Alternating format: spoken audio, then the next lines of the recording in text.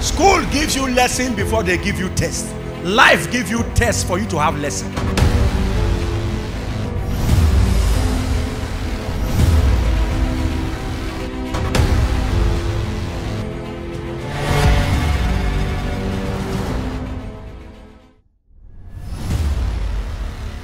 The necessity of divine fire.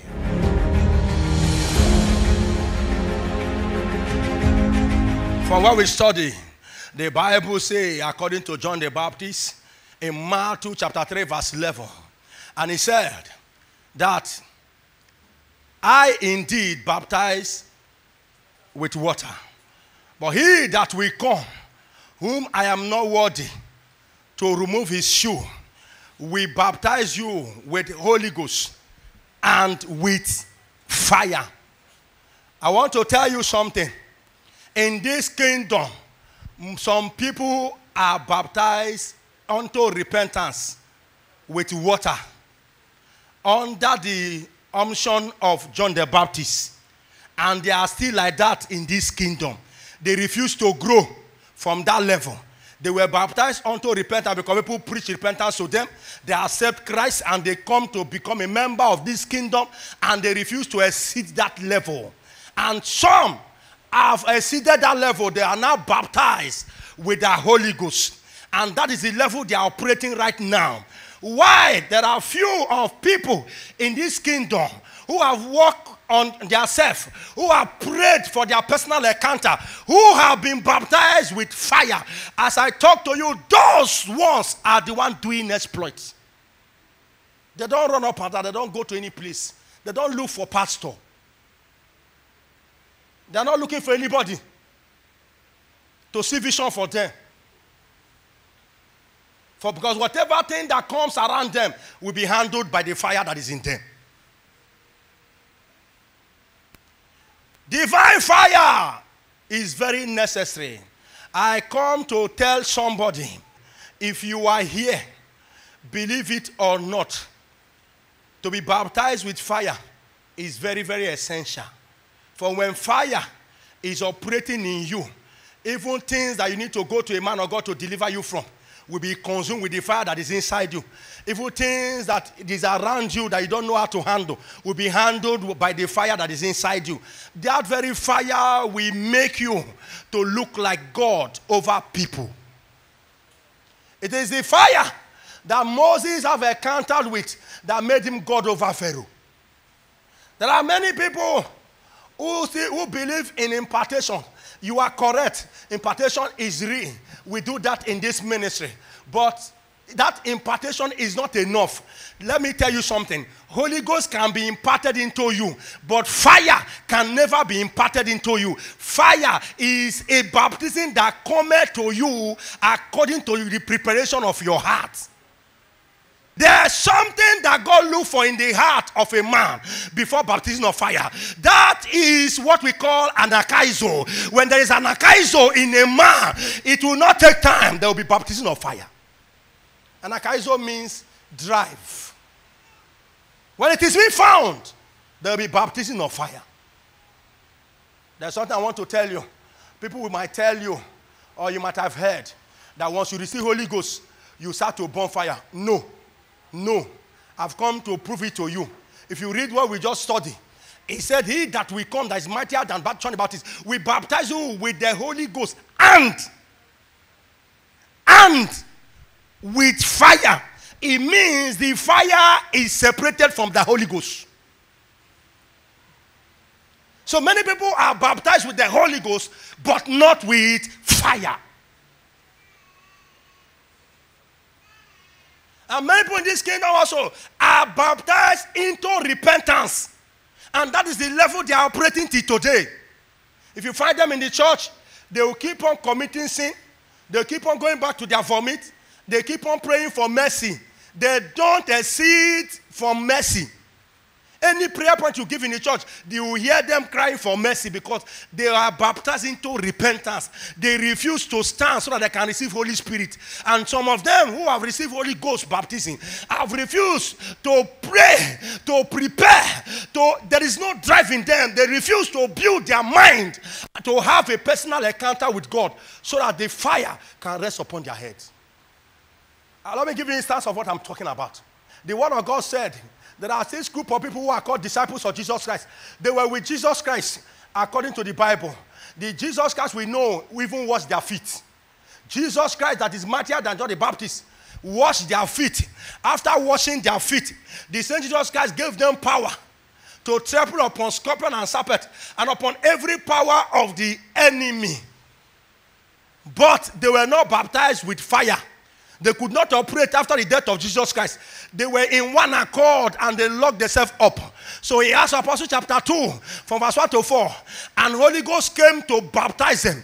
They already have Holy Ghost. What they were baptized with that moment was with fire. That was why the cloth of fire was found in their head. And they start to do exploit.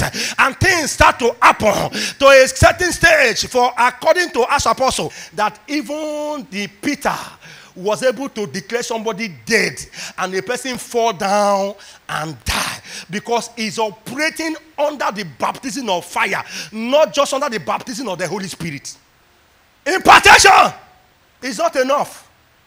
I pity some young men who travel far away, sow seed to receive impartation from a prophet, to receive impartation for some people. I tell you, impartation is good. Anybody can impart his gift inside you, but they cannot impart your personal encounter with God into you. When you have an encounter with men, they impart the gift they run to you until you prepare your mind, until an akaizo is found in your heart. That is a driving force that will push you to pray above your limit, where you now have personal encounter with your God, and there will be baptism of fire. Until then, you cannot do more than what you have been doing.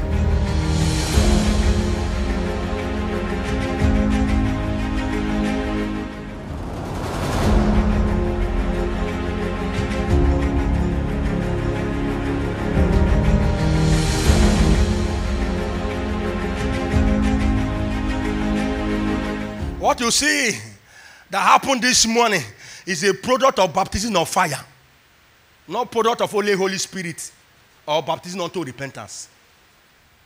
Impartation is good, but it's not enough. Because whatever I impart into you, I've also imparted into other people. But with your personal encounter, your baptism of fire is your own. Is your own. According to Acts of Apostle, chapter 19, verse 1 to 6, the word of God said that Apostle Paul was going on and he made disciples with Apollos and he talked to them about Holy Ghost. And they said to him, since we were baptized unto repentance of John the Baptist, we have not heard about Holy Spirit. And he said, okay, he ministered to them and he imparted to them by laying hands. And the Bible said they received Holy Ghost, they speak in tongue and they prophesy. And after that, they could not manifest anything. They could not sit above that level because they receive impartation of the Holy Ghost, not fire. Fire cannot be imparted. Holy Ghost can be imparted. The fire is a personal business. So those people that Apostle Paul imparted into receive Holy Ghost because they according to the statement, they said they have been baptized into repentance of the John the Baptist. They don't know about Holy Ghost, but he imparted into Holy Ghost into them. And they could not exceed more than that. After that moment, there was no record about them. That there is something they do. They couldn't do exploits because they didn't go for their personal encounter to receive fire. There are two persons who have this baptism of fire before Jesus, who is mightier than John the Baptist, came in. Number one is Moses. when he has an encounter with fire, burning bush, he received baptism of fire to do exploit that even the magicians of Egypt were not able to defeat him. That even Pharaoh submit to him. And the second person was Elijah. Elijah received the baptism of fire through his personal fasting and prayer in the wilderness. And he knew that he's possessed by fire. And when it was a time to compare himself and his God with other gods, he called the God of himself, of Elijah, and that God answered him by fire, because the fire in him is the one that attracted the fire from heaven. And the fire came and consumed everything that was on the ground. And he and his God defeated the prophet of Baal and the Baal that is their power, and he slayed them to death. That was why when Jesus went to the mountain of transfiguration, it was only Moses and Elijah that appeared to him, because these two people are the only people who were baptized with fire in the Old Testament. Elijah imparted into Elisha, but not the fire that he carried. He gave him double portion of his anointing. He didn't give many portion of his fire. Moses imparted into Joshua and Caleb strength and anointing for victory. But he did not impart the fire he carries into them. Because it cannot be imparted. It's a personal what? Encounter. Baptism of fire is very necessary in this very kingdom. Too essential to overlook. According to Acts of Apostle, the word of God said that there is a man who was baptized with fire. A man who terrorized the Christians. His name was Saul. When he had his own personal encounter with Jesus, he was baptized with the Holy Ghost. He became blind, that God had to send another apostle to heal him, and his eyes opens. And when God was sending the apostle, he said, go to him, for he's already praying. It means he had been preparing himself to receive an encounter. And the apostle came and imparted to him Holy Ghost, and his eyes opened to see, and he started to pray and work on himself. And he now has his own personal encounter and the baptism of fire upon him. In chapter 28, as about chapter 28 verse 1 to 6, the Bible said that he was in a ship that rocked, and so there are many barbados, and they came to him to assist them, not little and little of firewood, and he put it together to kindle fire. And as he was there, the Bible said a viper from the wood came out and fished on his hand. It means a serpent clipped to his hand and beat him in his hand. And the Bible said the barbados were watching him, because they know the venom of that viper. Once he clip onto you in a twinkle of eye, you will swell up and die. And the Bible said they watched him to swell up and die, and they were looking at him in a while so that he will swell up. And the Bible said in a twinkle of eye, the viper dried up and he shook it off from his hand. And at that moment, the people there, the Bible said they changed their mind. It was the fire that was inside him that could not allow the viper's venom to penetrate into his blood. Rather, the fire in him was able to, from his blood, penetrate to the viper and drive the viper to death. Everybody in this kingdom are not the same. Some are still operating under the baptism of repentance of John the Baptist, and they refuse to grow more than that. And some are still operating under the baptism of the Holy Ghost, in which they can speak in tongues, they can even prophesy, but devil don't fear them, because there is no fire that is found in them. But those who are baptized into repentance, who receive the baptism of the Holy Ghost, who also go for personal encounter with the fire, and who are baptized with fire, as I talk to you, they are burning flame, who prove to the earth that the God we serve is a consuming fire.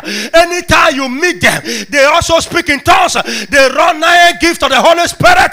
At the same time, they displace the devil. At the same time, when you touch there, the God that is inside there will use you to do experiment in hospital, and it will be taken, it will be extended to mortuary, and it must be finalized in cemetery. Those men are the men I am talking about. They are the men who are baptized with the fire. That is kind I want to tell you. This fire that I'm talking about is taken as voltage by voltage. When I'm talking about voltage, is an electromotive force that produces current. In this baptism of fire, when you go into physics and talk about voltage, we have what is called low voltage. We have what is called high voltage. We have what is called extra high voltage.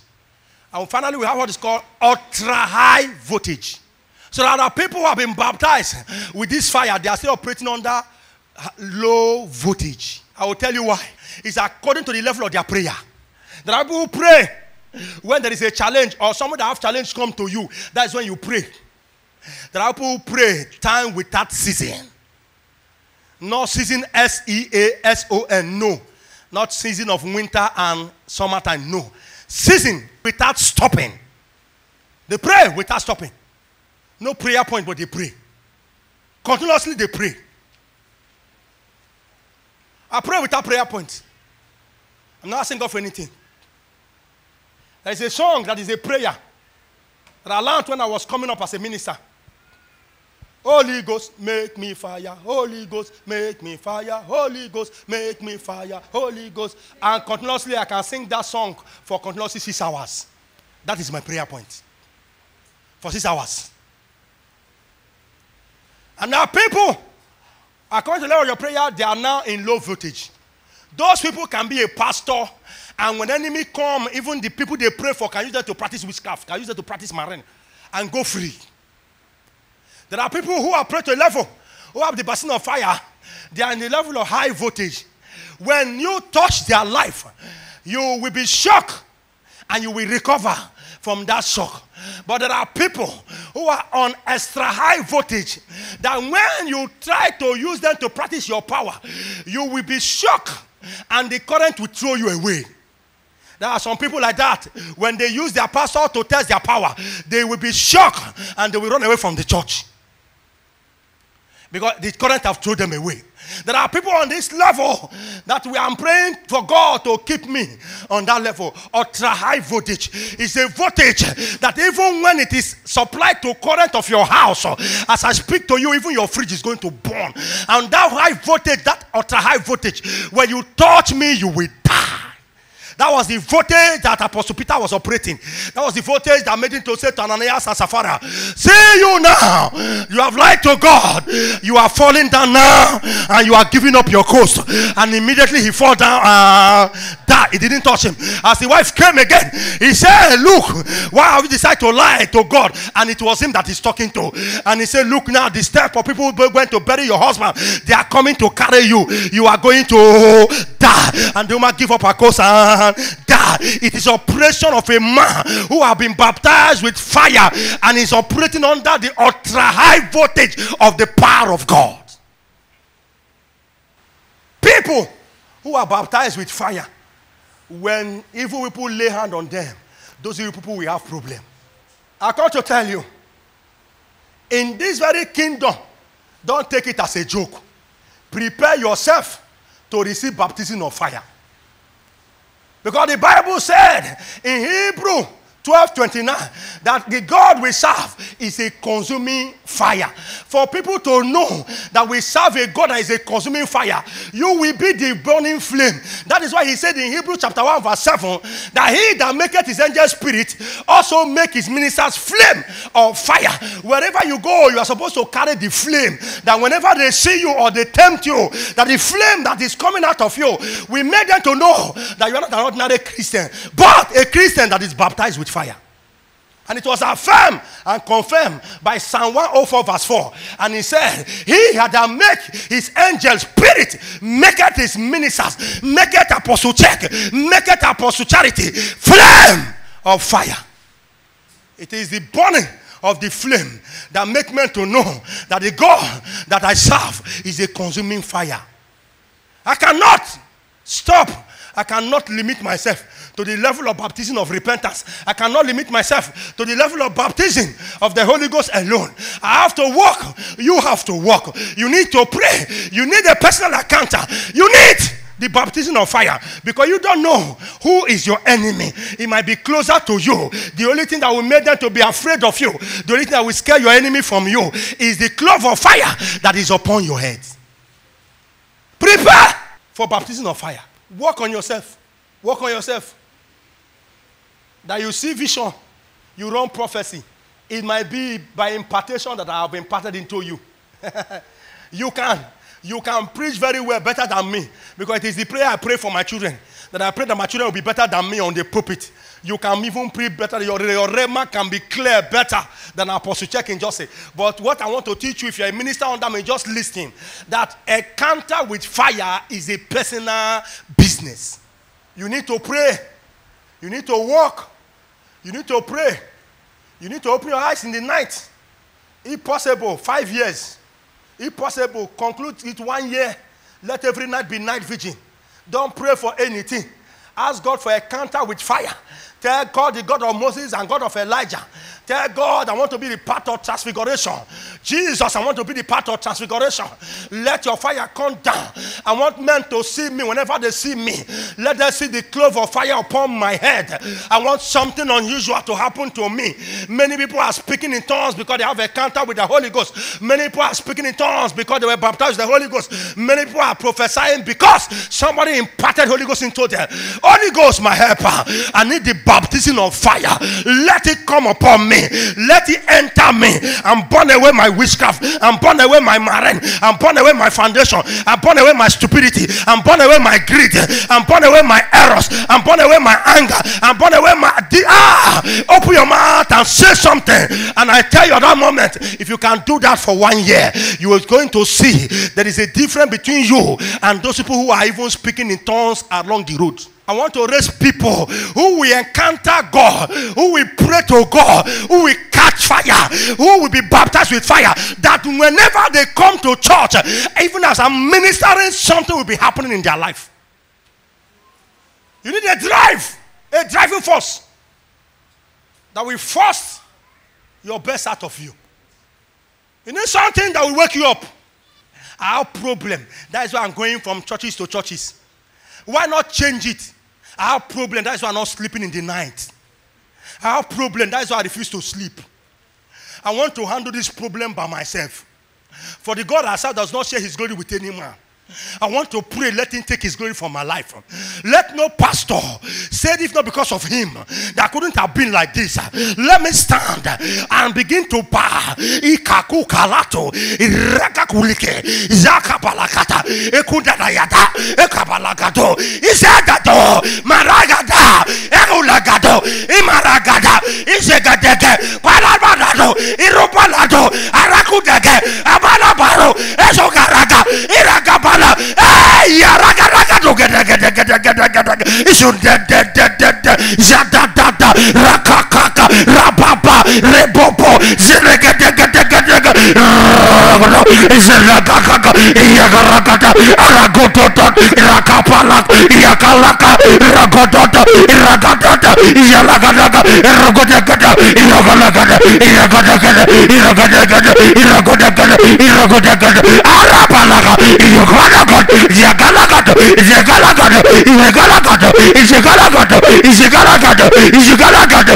asadaga kuragado kuragado kuragado aragadova aragadova ikoragada ikoragada ikoragada ikoragada yalagaraga zegelegede baragado reprakato raksatayada izalakakata ekudede yagoduguzus.